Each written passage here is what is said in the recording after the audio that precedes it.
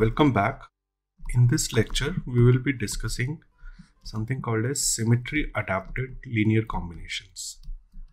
So let us first try to understand the term what is symmetry adapted linear combinations.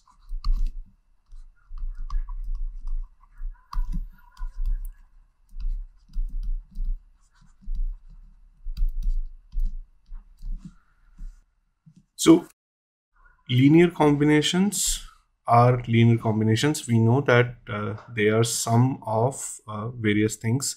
Linear combinations can be sum of different functions. For example, if we are talking about, let's say, a wave function psi I, where I can vary, so we can have it like this: psi 1 plus psi 2 plus psi 3 and so on, right? And then of course there can be some coefficients around it. So this is called as linear combinations, and linear combinations can be of different functions. In this particular case, we'll be discussing linear combinations of atomic orbitals, that is the wave function of atomic orbitals, or also of something called as internal coordinates. We'll see what that is later, not in today's lecture, but later in this course. Internal coordinates of a molecule. But today we will see what is the linear combination of any given function and what do you mean by symmetry adapted. So symmetry adapted means taken any linear combination such that we know its symmetry. And how do we know its symmetry? So we know its symmetry because we will be taking such linear combinations so that it forms basis of a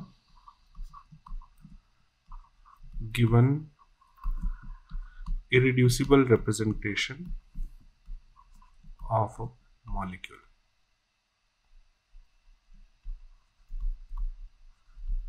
So what is the advantage if we do that? So if we take, let's say we have a set of atomic orbitals or set of wave functions of atomic orbitals, and if we try to combine those wave functions so that the resultant combinations, there can be different combinations, right? If you have n such orbitals, there can be n number of linear combinations.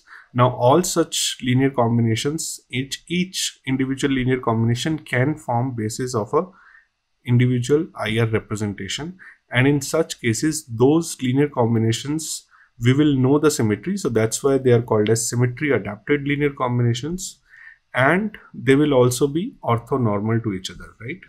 So in short, we can say SALCs will be orthonormal. That's how we will construct them. Okay, so we will choose the orthonormal combinations. What is the advantage of this? So advantage of choosing orthonormal sets is we will see that they form acceptable solutions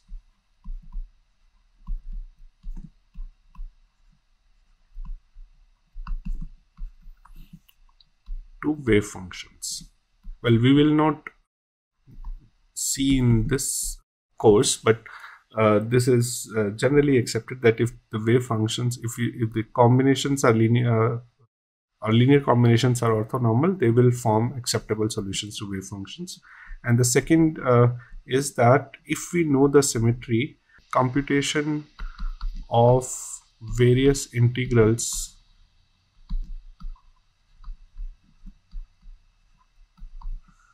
becomes easy, right? Becomes handy because of various group theory rules can be then implemented on to those integrals, like we have seen in the case of direct product, that how to compute the integration given that we know the irreducible representations corresponding to which wave function is forming a basis, right?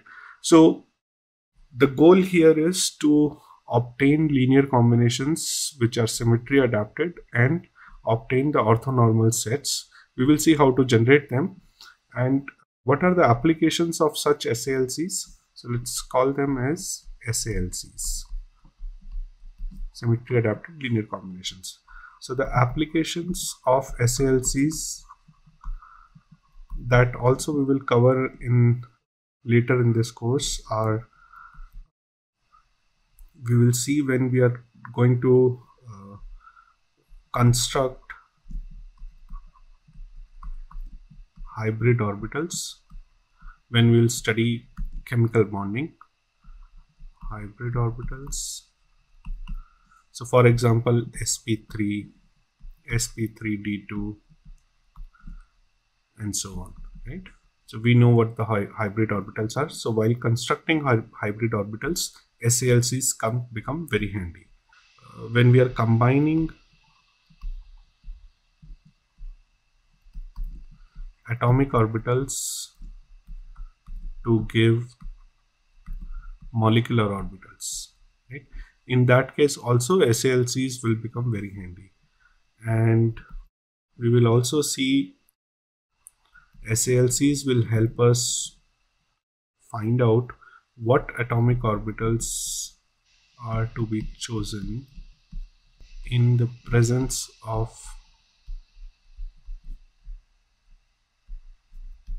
a ligand. So when ligand is coming to form a bond with a central metal atom, what kind of atomic orbitals are to be chosen to make or facilitate this bond? So all these combinations are decided by the symmetry criteria, and we'll see how then SALCs are helpful for all of this. Similarly, when we are analyzing or visualizing vibrations of the molecules,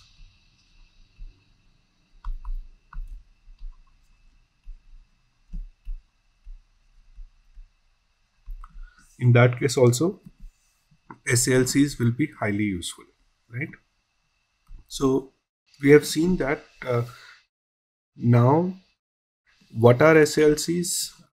We will see the linear combinations of different wave functions or internal coordinates of the molecule, as the case may be, given that they have a given symmetry.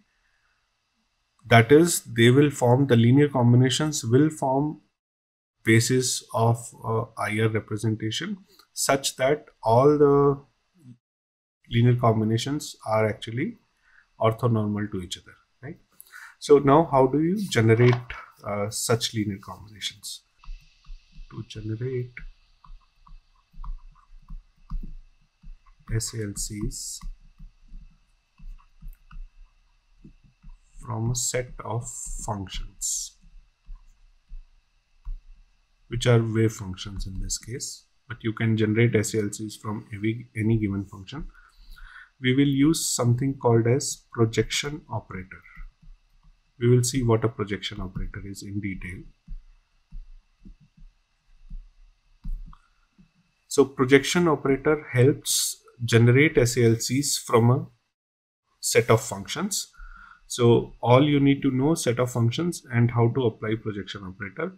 So you should also have the knowledge of the character table of a given molecule and the matrices also. So projection operator can be of two different types. You can have complete projection operator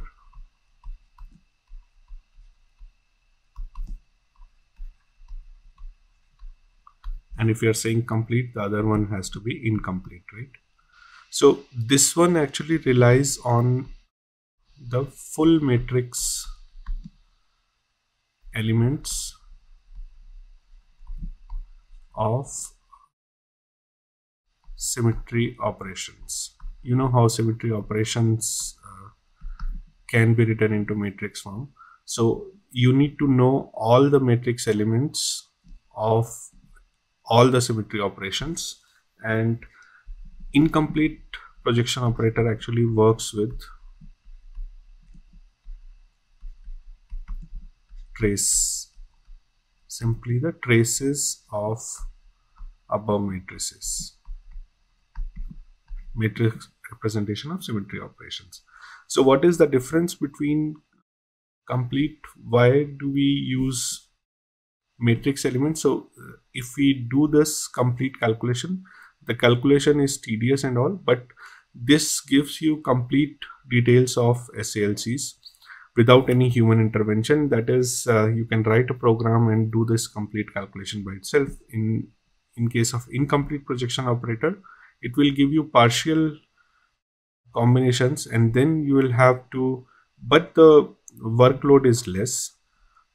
But to obtain complete set of SLCs, here human intervention would be required. So for example, if we are talking about functions that are a basis for 1D IR representations, in this particular case, matrix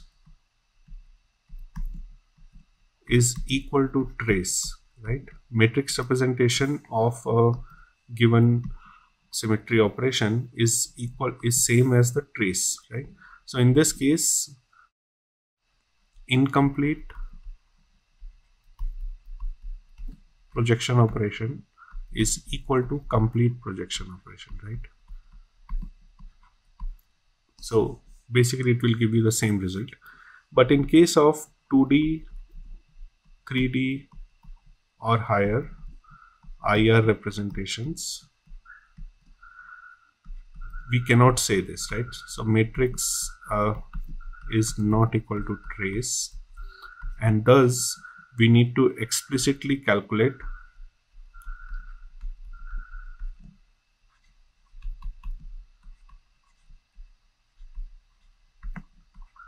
SLCs using complete projection operation, or using incomplete also we can do, but we'll see how to actually do it. We'll discuss the case with 1D IR representation and 2D and 3D IR representation separately. Let us first see what do we mean by projection operation, and let us derive an expression for the same. Okay.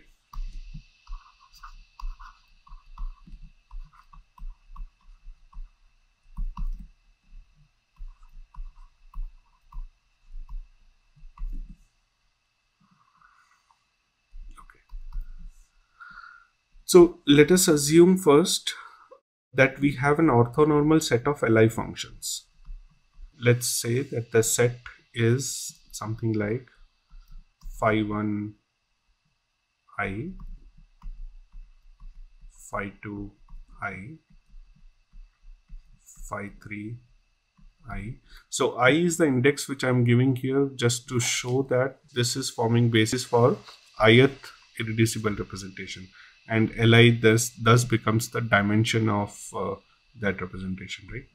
So you have Li, phi Li. This is the set of functions, and each of this function is orthonormal to each other, right? Orthogonal to each other, and these individually they are all normalized. So that's why orthonormal, right? So now this set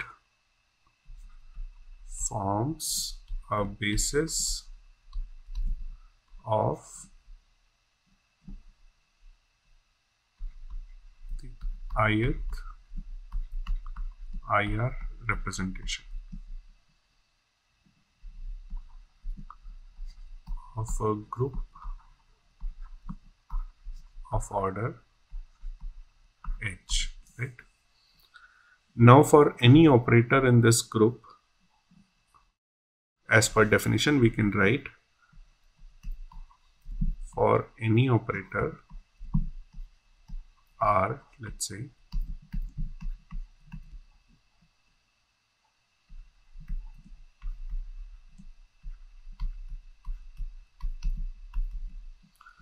so if we operate R onto any given function T, phi Ti, we can say that what we have is summation over S phi Si and tau R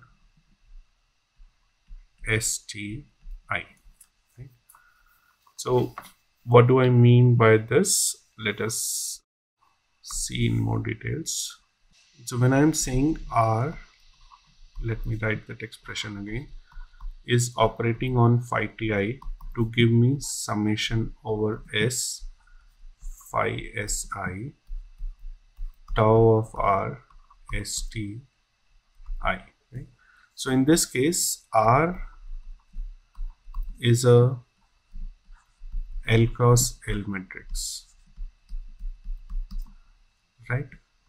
Then phi ti, if I'm writing this in matrix form, then phi t is L cross 1 matrix. We'll see these matrices, what are these matrices. And if I'm saying that, then these two are matrices, then this whole thing becomes L cross 1 matrix, right? Then summation S phi Si tau R Sti is L cross 1 matrix. Let us see what do I mean by that. So let's say if I write the above equation in terms of matrix representation, I can say that this is A11, A12, A13 going up to all the way A1L,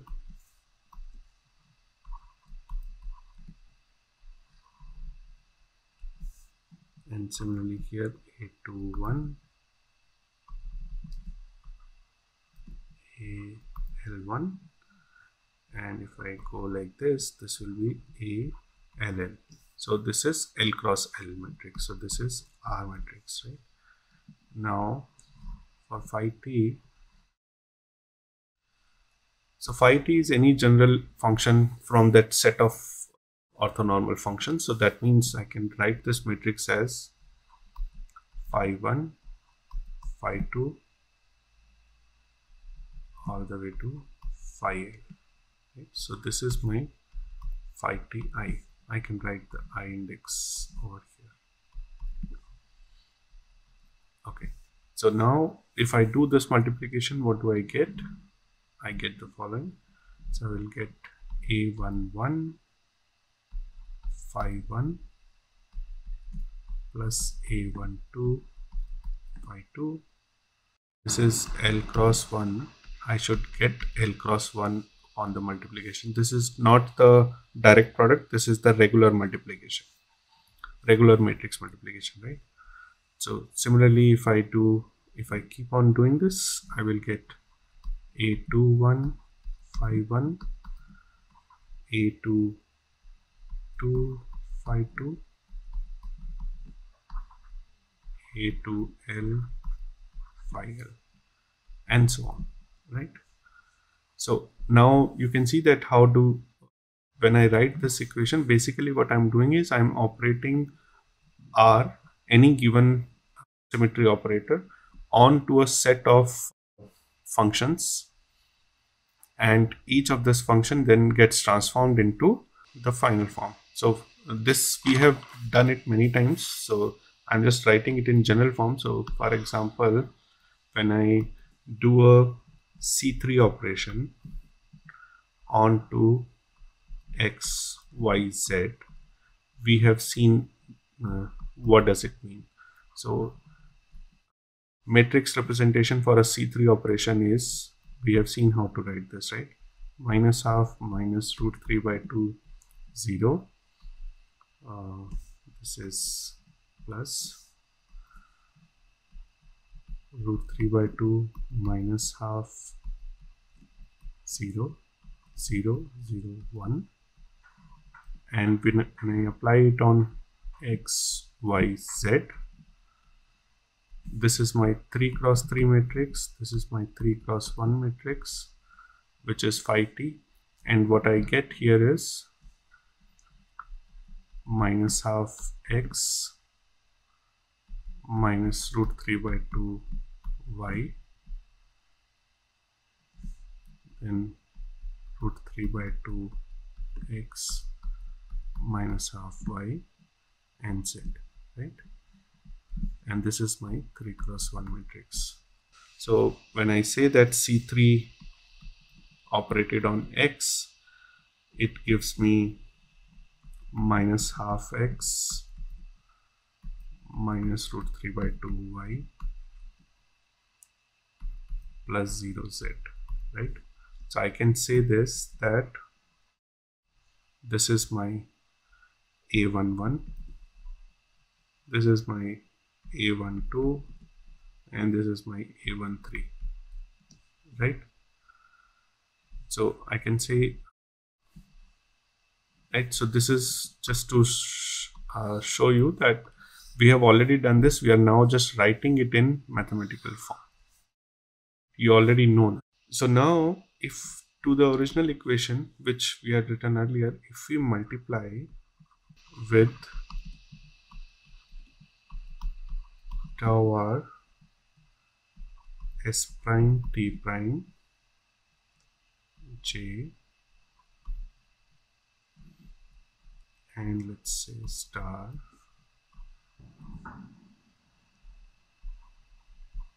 and taking sum over all r, right? So now I'm trying to make an expression which is similar to what we have learned in great orthogonality theorem. So that's why I'm multiplying this and taking sum over all r. So what do I get? So I get tau r s prime t prime star, and I had operator r phi t I, and what do I have here? And I also take summation r for this, right? Because I say that taking sum over all r. So I also do summation over all r here. There was another summation s equal to 1 to L, and I had phi s I, and now I had tau r s prime t prime j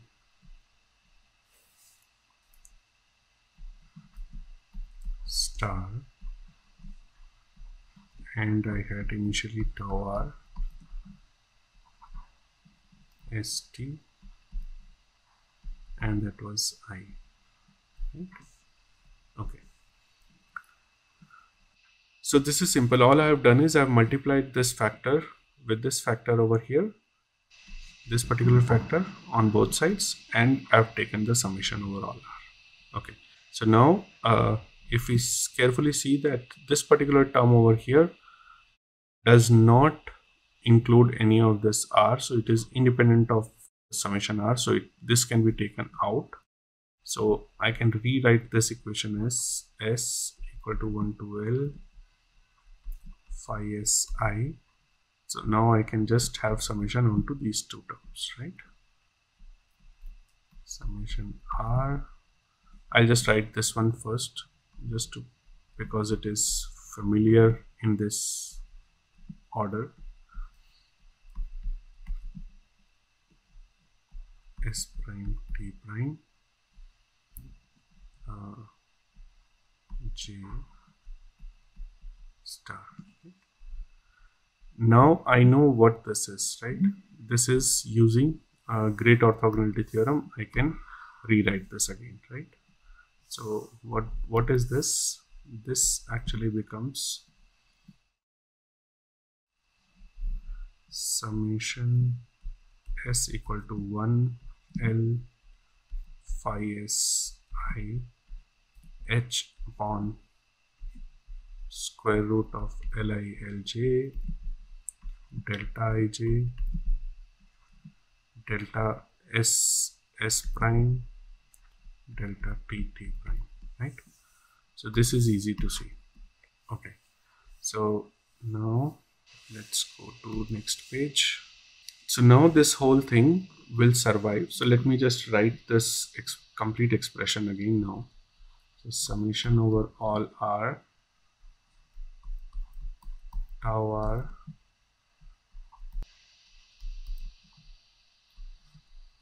conjugate r phi t I is equal to summation over all s phi s I and h over square root of li lj delta ij delta ss prime delta tt prime. Now we have a summation over s where s goes from 1 to l, right? So that means we can simplify this summation. So all the values of s which are not equal to s prime will go to 0. So that means only s equal to s prime will survive over here. So out of this whole summation, I can just write the one of the terms, right? So instead of this, what I'll write here is phi. Now my s becomes s prime because that's the only value which will survive. Rest all the other values of s will go to 0.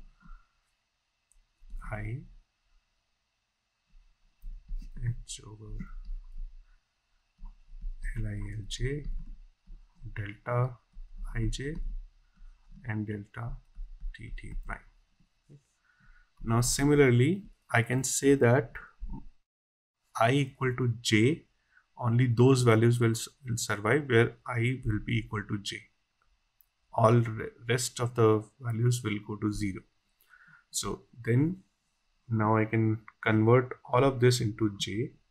So now this is summation over all r tau r s prime t prime j star r phi t j, because my I is equal to j now, and I can say phi s prime j h over, or you can write in terms of I also, lj. We need to convert I equal to j only on the right hand side. Left hand side is still the same, right? Because that is still I. Let us keep that I, because the delta is only on the left hand side, right hand side, sorry.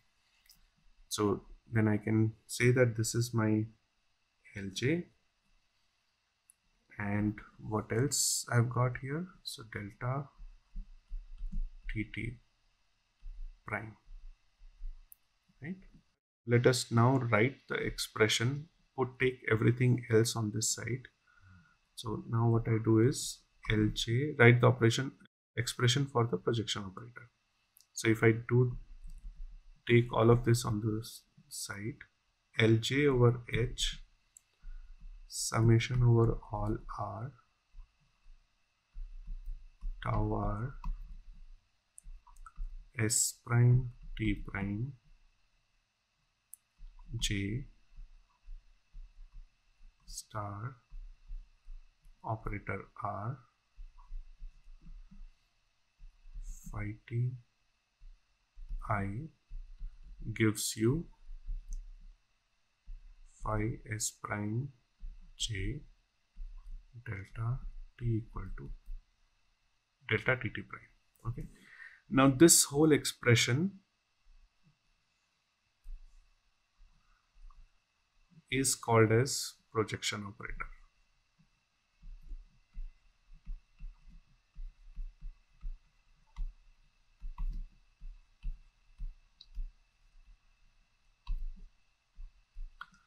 See, what this operator is doing, it is operating onto a function which is the basis of ith representation. It's actually giving you a function which is the basis for jth representation here, right?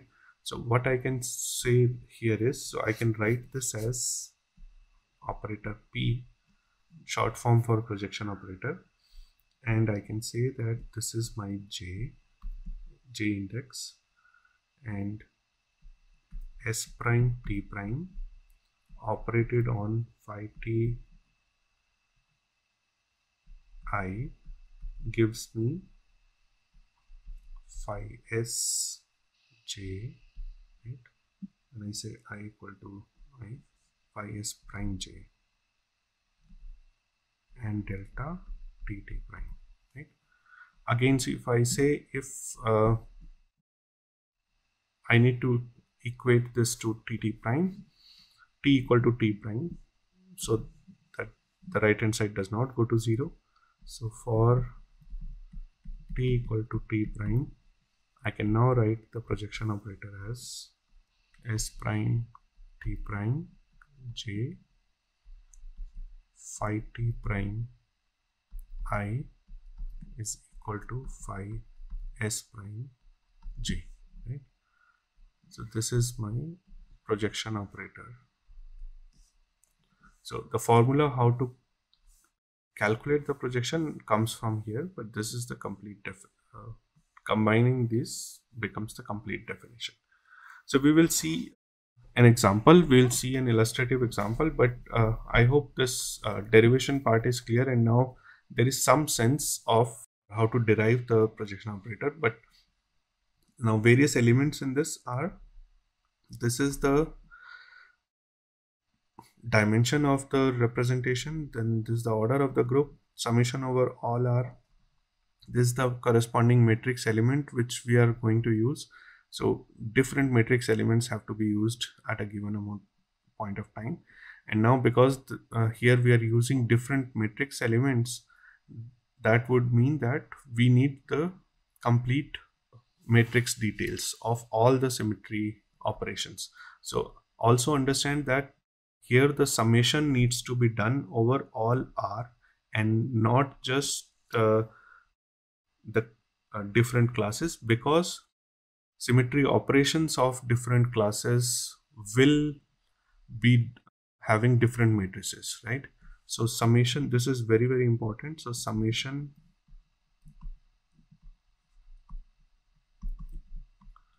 needs to be done over all R and not just over classes. Okay, that is because matrix elements, because we are using matrix elements in this, so matrix elements in different symmetry operations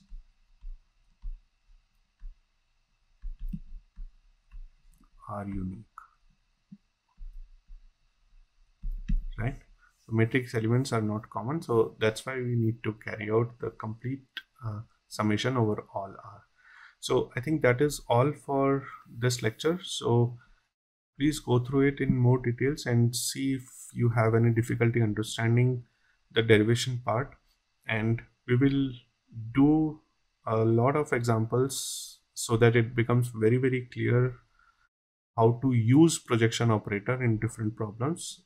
So we will be taking different examples and we'll be trying to obtain different linear combinations which are symmetry adapted. So we'll try to calculate the SLCs using different combinations, so that this is very, very clear. I think that is all for today. So we'll discuss some examples in the next class.